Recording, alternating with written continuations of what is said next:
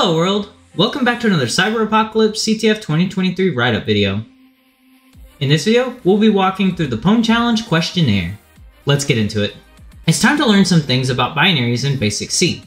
Connect to a remote server and answer some questions to get the flag. Alright, let's connect to this. There's also some files to download, but I've already downloaded them, and you'll see them here in a second. So let's go ahead and netcat into that.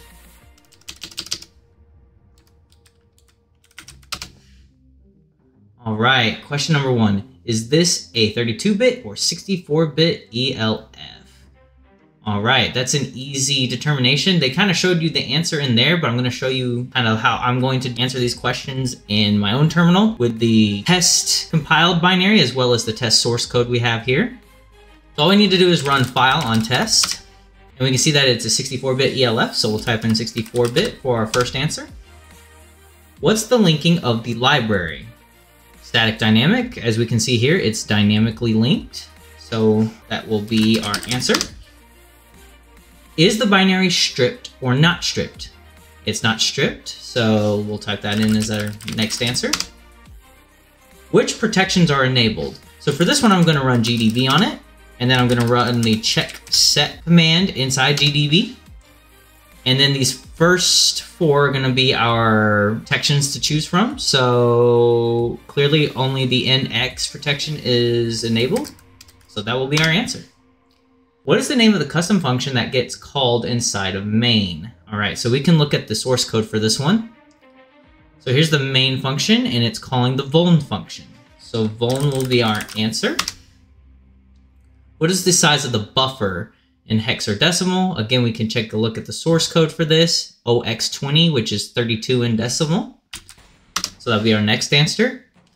Which custom function is never called? Again, we'll go look at the source code for this one.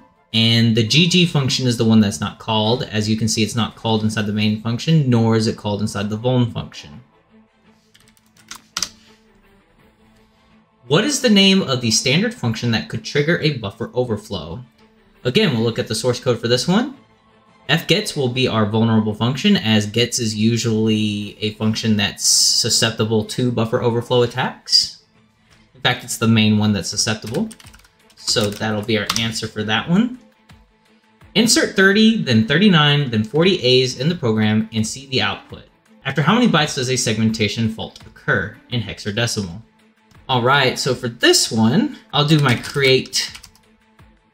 Is it create pattern or pattern create? I think it's create pattern. And we'll go with, since the answer is probably going to be 30, 39, or 40, let's just do 100. Okay, it's pattern create 100.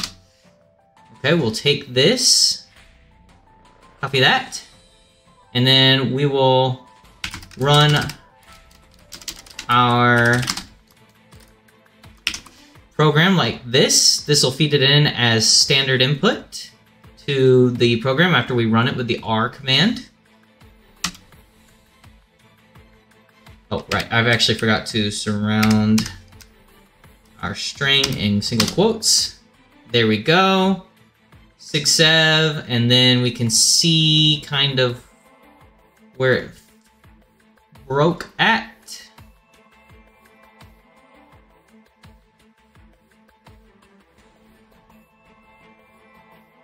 Let's take a look at the base pointer here.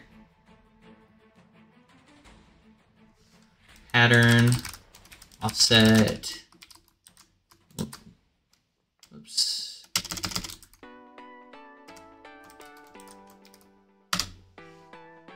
Found it offset 32. That's not what we want. So let's try search.